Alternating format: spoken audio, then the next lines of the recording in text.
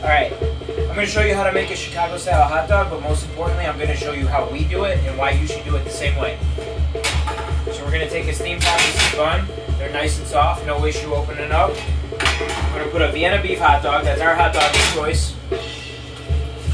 We're going to put the wet toppings first. We're going to start with the mustard. We're going to do mustard.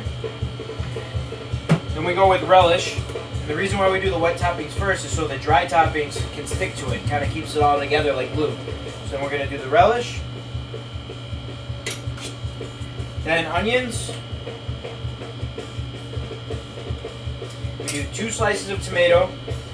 We don't do diced tomato over here. It's slices of tomato, 2 of them. We tuck them in on the side so it stays together like that. We take a pickle spear. We tuck it in on the other side. Lay a couple sport peppers on top. A dash of celery salt. And the reason why we do it specifically like this is, 1, if it's not getting wrapped up, look how beautiful that is.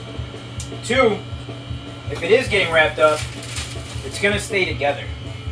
So a lot of people make them very sloppy, and when you open it up, it falls apart. But I'm going to wrap it up. And now naturally it gets smashed because you're wrapping it tight.